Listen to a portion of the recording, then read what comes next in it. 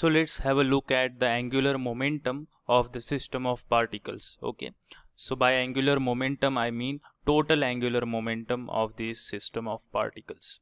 So how it is defined? Okay, so suppose again I have many particles like this. Okay, there are many particles here, and then I have a certain coordinate system. For example, the coordinate system is like this. Okay, this is my x-axis, this is y-axis, this is z-axis, and this is our origin. And suppose I want to describe the angular momentum of one of this particle. Let's say this is the ith particle. Okay, so for ith particle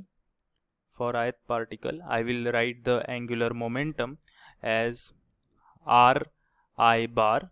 What is ri bar? Ri bar is the position vector of that ith particle. So I will draw it again properly. So the position vector will be somewhat like this. This is the position vector ri bar, and suppose it has a momentum of pi bar. So then ri bar cross pi bar will be the angular momentum for the ith particle. Okay. Now what I am doing here is that I want to see the effective angular momentum of this whole system. I want to describe this whole system's angular momentum.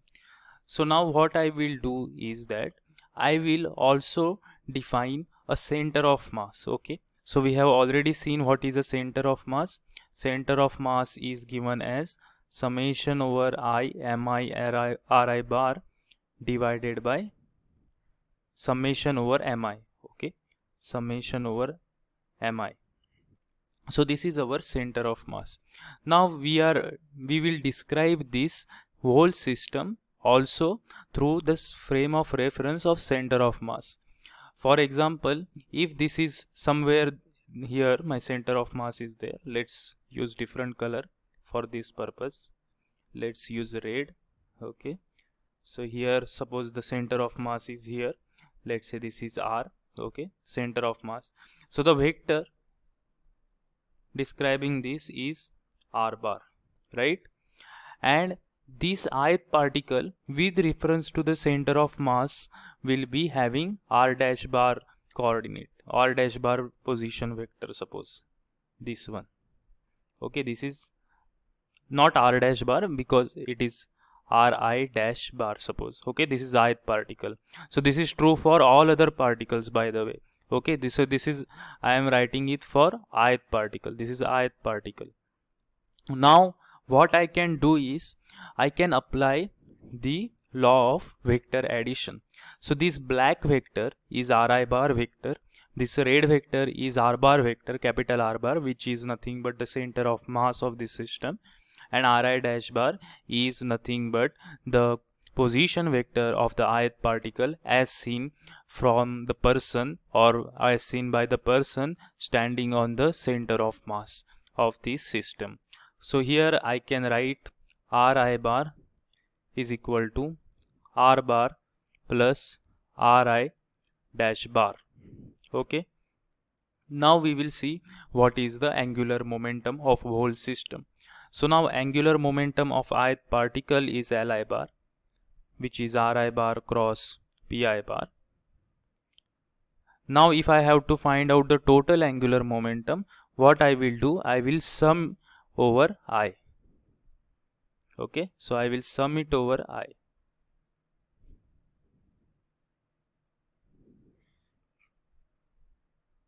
So let's go down. I will sum it over I. Summation over I li bar is equal to summation over I ri bar cross pi bar. This is summation. Okay, so now this is the total angular momentum L bar. Now ri bar can be replaced by this vector r bar plus ri dash bar. So here this is summation over I ri bar So instead of Ri bar we are writing R bar plus Ri dash bar cross Pi bar. Now similarly for velocity, okay, for velocity I can write Vi bar, okay, because Pi bar is nothing but Mi Vi bar. Okay, so I can write Vi bar for velocity.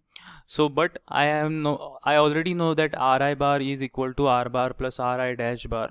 So I will differentiate this equation, and after differentiating what I will get is Vi bar, that is velocity of the ith particle, plus V bar, velocity of center of mass, plus Vi dash bar.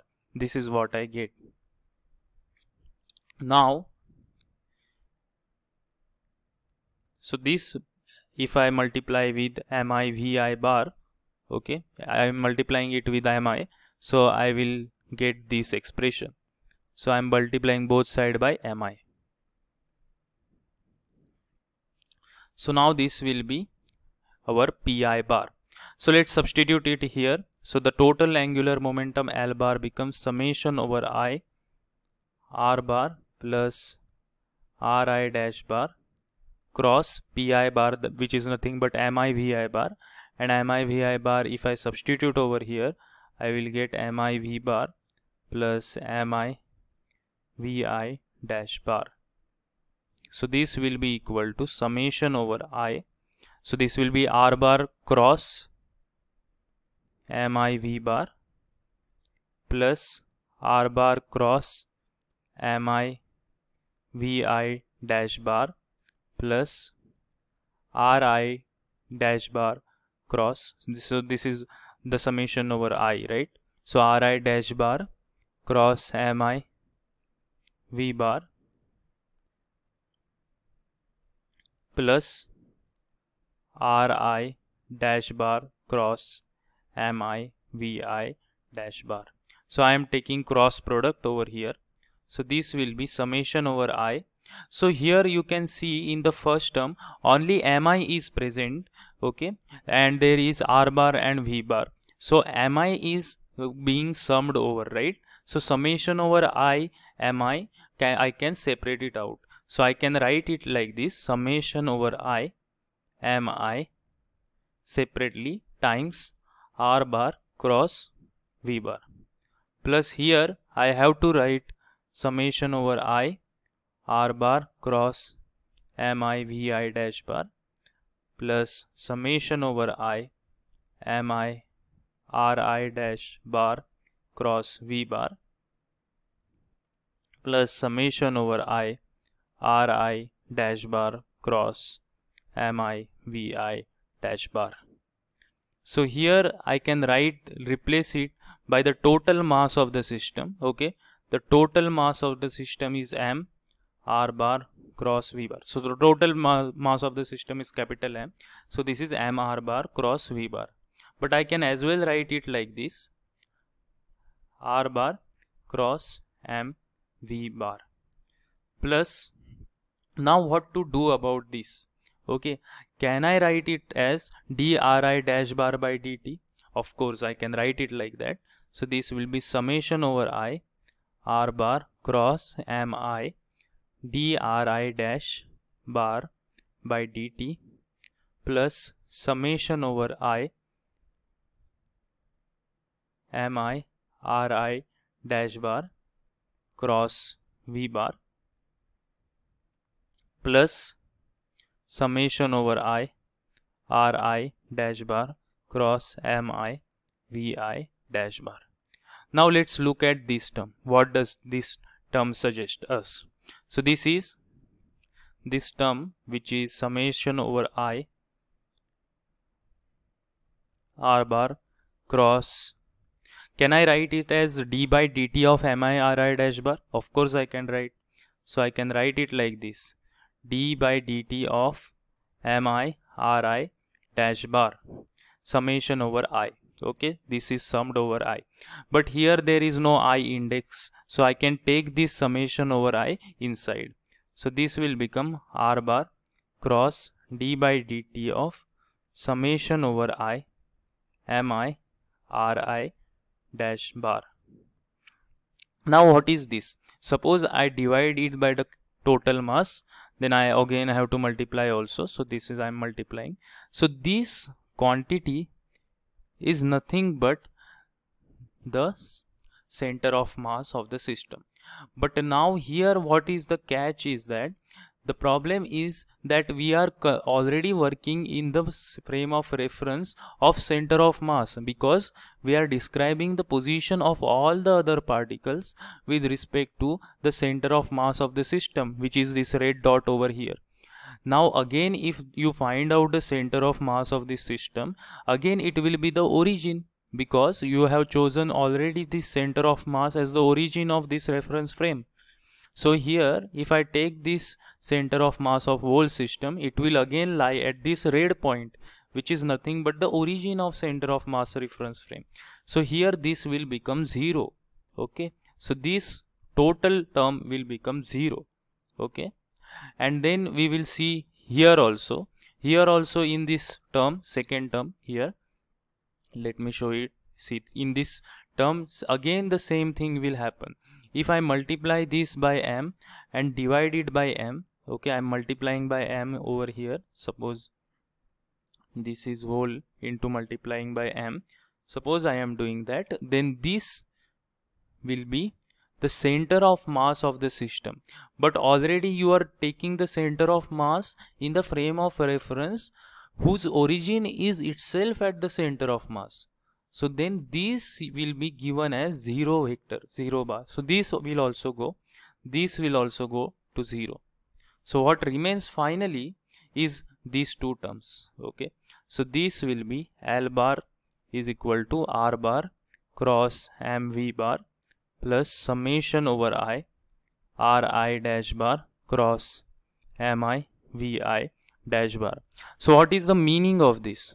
What is the meaning of this? This means that the angular momentum of this whole system can be described as the angular momentum of whole mass, okay, whole mass, whole system's mass, okay, about the center of mass system, okay, about the around the origin, okay, around your, not center of mass, sorry, around this origin of your reference frame.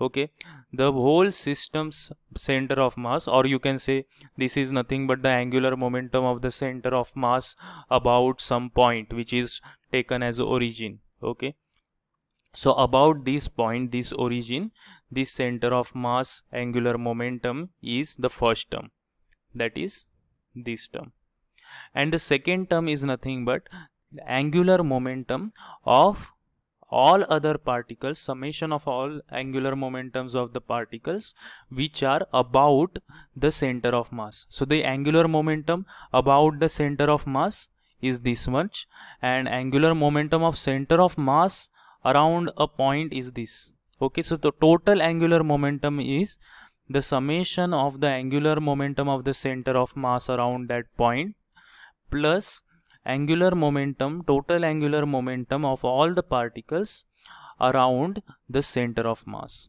So this is the way to describe the total angular momentum.